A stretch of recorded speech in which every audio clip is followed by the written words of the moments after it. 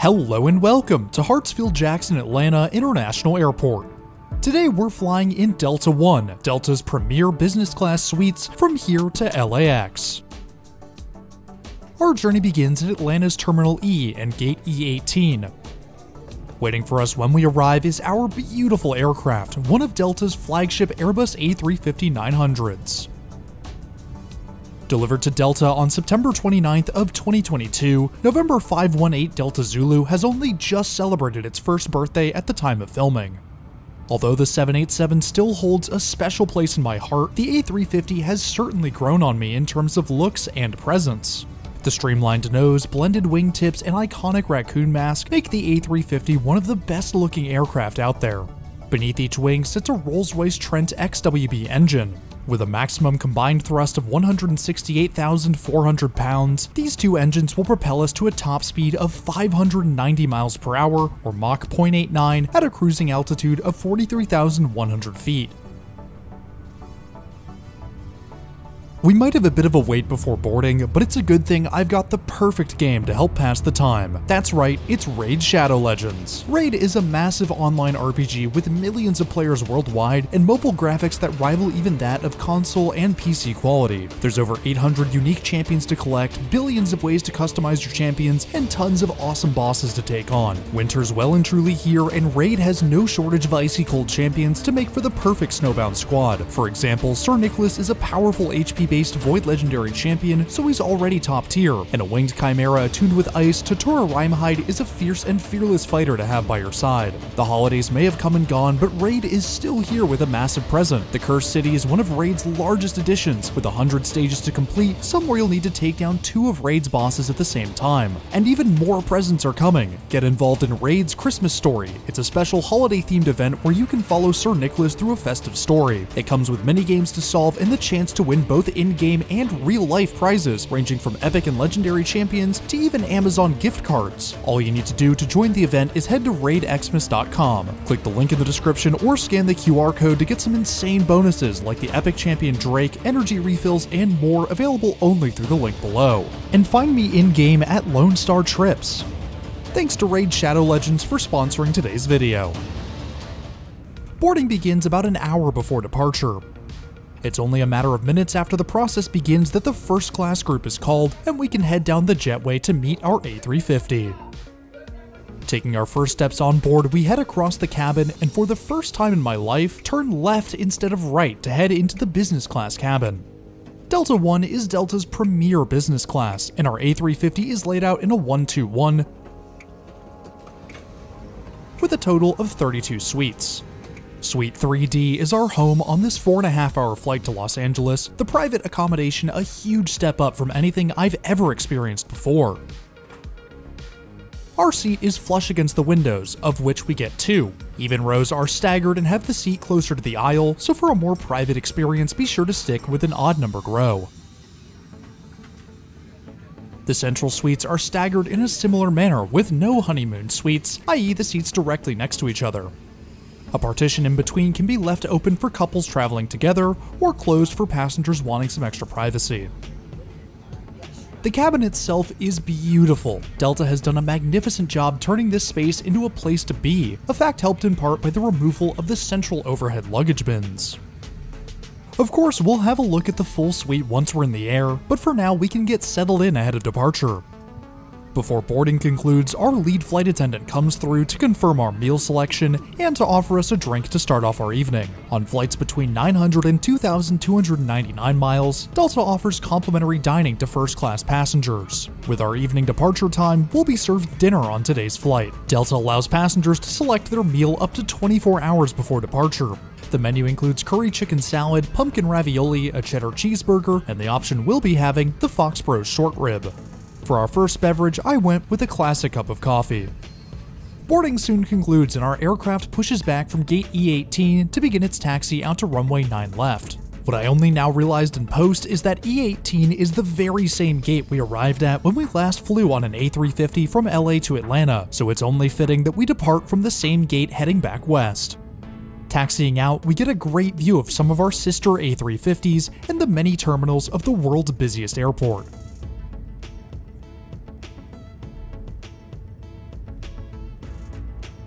Lining up on runway 9 left, our pilots advance the thrust levers and away we go.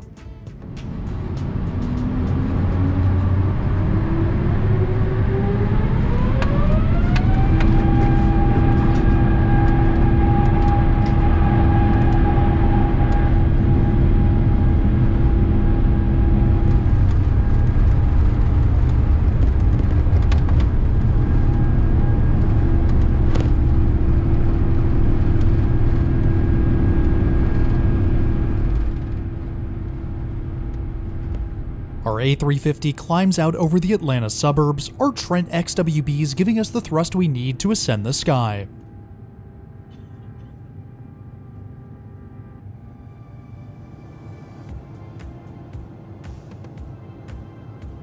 In hindsight, I should have gone with rows 5 or 7 for a better view of the engines, but we can still see enough to enjoy them.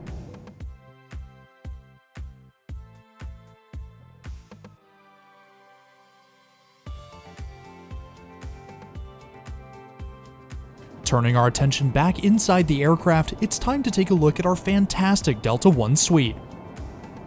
From a first glance, these suites are gorgeous. Delta's deep blue lines the seats, with accents of red in the logo and backsplash of the small storage area. More blues can be found on the forward partition, the fabric illuminated by a bar of light below to complete the Delta branding. The entryway to each suite appears wide at first, but the console beside us narrows the walkway significantly. No traditional seatback pocket is provided, though a small literature hold is found in the suite corridor, inside of which is the sick bag and safety information card for our A350. Each seat features a quilted leather pattern, the Delta One branding embossed on the headrest. Delta's premier seats are 20.5 inches wide and 76 inches long when in bed form. That's about 52 centimeters wide by 193 centimeters long for metric users. Because of the bed functionality, legroom in each suite is immense. I have more than enough room to stretch out fully with space to spare. The seats are plenty comfortable with good support on the bottom and backrest. A seemingly common addition to business class suites like ours is a shoulder strap in addition to the usual lap belt. The one in our suite extends from between the headrest and main seat back and clips on easily to the main belt. Above us we find 2 air gaspers, a feature that Delta chose to opt in on and a welcome one at that, reading lights and the LCD no smoking and fasten seatbelt sign. Half of each suite space is taken up by the main console. The console includes a rather interestingly shaped shelf, below which is a bit of lighting, the outlet, USB port, and headphone jack.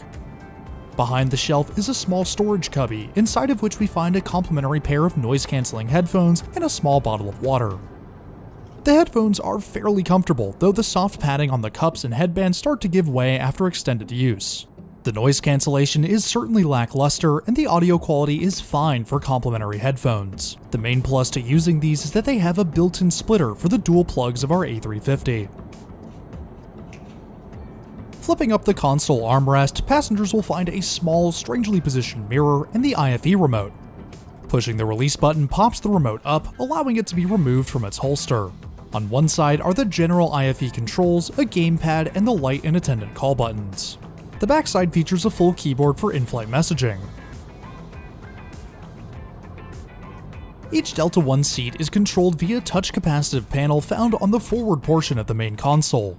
Adjustments for the seat back, bottom, and leg rest are all found here, with 3 seating presets for takeoff and landing, relaxing, and lounging. There's also a special 4th preset to convert the seat into a lie-flat bed, which we'll have a look at later on.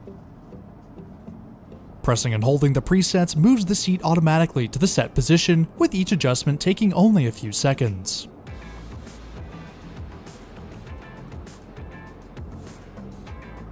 The suite lights, which include the feature light, cubby, partition, and shelf light, can all be controlled via the capacitive panel. When adjusted, a light bar will appear above the suite light buttons, indicating which level of lighting has been selected.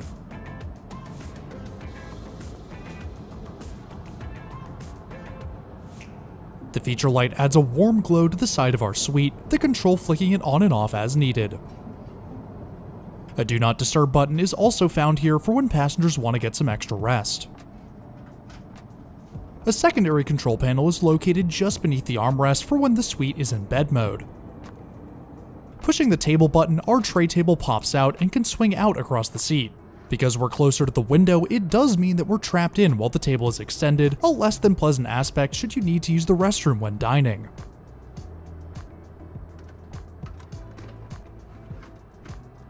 As a premium seating option, these Delta One suites are amazing. They're spacious, comfortable, and well appointed with modern amenities. I'm delighted to be able to experience such an amazing business class, and more importantly, share it all with you. If you're enjoying our flight in Delta One so far, why not hit that subscribe button? It's totally free, and it really helps support the channel. I also want to give a huge shout out and thank you to my patrons and channel members. Y'all are amazing, and I cannot thank you enough for your incredible support. If you too want your name in the video or just want to support the channel in more ways than one, then head on over to the links in the description below. Dinner is served as we level out at our cruising altitude. Releasing the table, we can swing it out into its dining position. Through comes our cabin crew with a white tablecloth, followed quickly by another complimentary beverage. This time I went with something more adult, a rum and coke. Our meal is soon served, and boy does it look good. The Foxborough short rib seems to be the go-to meal for Delta One passengers, and I can definitely see why. The short rib comes paired with roasted fingerling potatoes, carrots, and turnips, with a feta cheese and pecan side salad, and a chess pie bar for dessert. The side salad is fresh, though the buttermilk ranch is a little too salty for its own good. The short rib is awesome. The sauce is sweet and tangy, and the rib is super tender and rich with flavor. The assortment of vegetables are all well seasoned, their light notes pairing well with the short rib. Dessert is a little bar of chess pie, served with chantilly cream and pie crust crumble on top.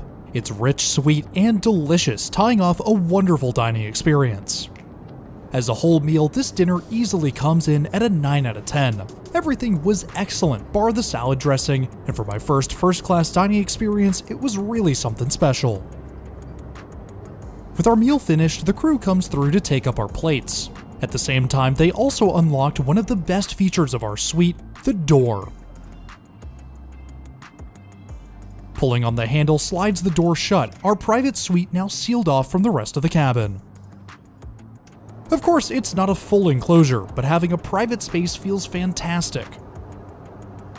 It is worth noting that the crew will pass you by for service if your door is closed, so keep an eye out for when a snack or drink service is starting. In-flight entertainment is offered through the integrated 18.5-inch screens. They don't tilt or pan at all, but the viewing angles are excellent, so no worries there. Delta offers a wide variety of TV shows and movies, and plenty of information about your flight.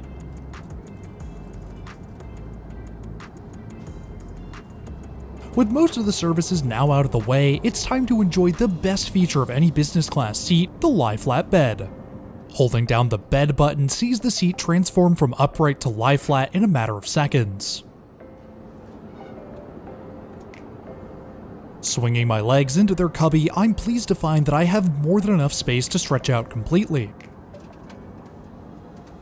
Even at 6'3", I am still plenty comfortable, and on a long-haul flight, I would definitely be able to get a good night's rest. As a part of the bed transformation process, the seat descends into the suite, which makes those full-height doors even more effective. From down here, it really does feel like it's just me on this plane, and I absolutely love it. We may be heading west, but sunset comes well before we reach LA.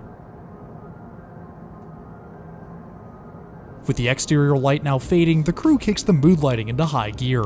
A purple haze descends over the business class cabin, the blue of each suite's backsplash adding a note of contrast.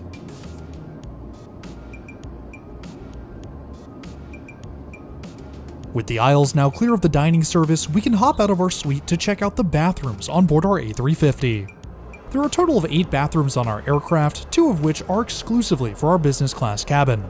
Each bathroom is definitely on the nicer side of aircraft facilities.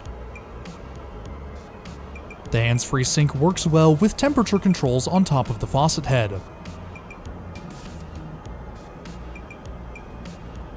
Beside it, we find plenty of soap, a new addition of hand lotion, and plenty of paper products. bathroom lighting is quite fancy, with LEDs integrated into the mirror. It's also very clean and again holds a spot as one of the nicest I've seen in the air. The second service comes about 90 minutes before arrival. On offer are a variety of complimentary snacks, the basket of which the crew left out on the first row of our cabin. From the options, I went with a pack of pretzels, dark chocolate cookie squares, and a bottle of water. Below us, the lights of the greater LA area begin to creep across the landscape, our A350 descending to meet them.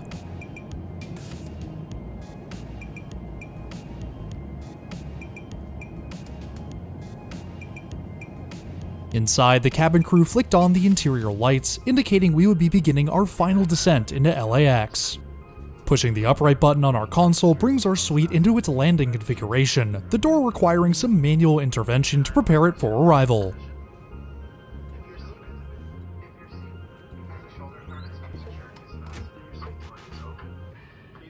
As with all premium seating options, Delta One comes with a hefty price tag. The going rate for a seat from ATL to LAX in first class is around $1,300 to $1,400 one way, which is over double what Comfort Plus would cost on the same flight. I, however, did not pay nearly that much. Somehow, I was able to score this suite, plus a first class ticket from Austin to Atlanta for just $653.20, or about 46% of its original price. Why it was this cheap, I have no idea, but for the opportunity to fly on Delta's domestic first class, it was definitely worth it. With the frequency of flights in and out of LAX, it's not uncommon to spot another aircraft on a parallel approach. In lockstep on this occasion is one of Alaska Airlines' Boeing 737s. The pilots turn on the landing lights, illuminating our Trent XWB engines before bringing us in for a landing on runway 25 left.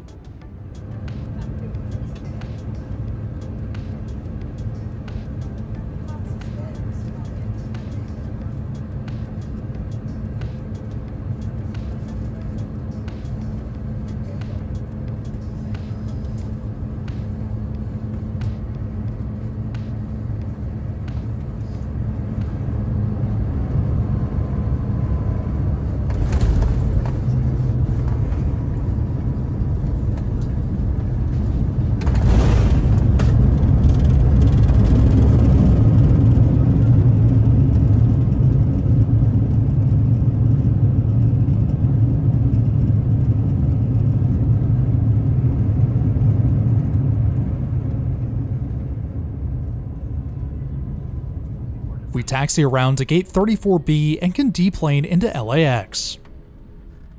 As we reach our gate, we invite you to use the Fly Delta app for important baggage and connection information. You may receive an email asking you to share your Thank you. Have a good one. With our journey now complete, it's time to bring today's video to a close. Thanks again to Raid Shadow Legends for sponsoring today's video. Download today using the link in the description to get an epic champion and more. Next week, we'll be back in Canada to ride on Montreal's EXO commuter rail.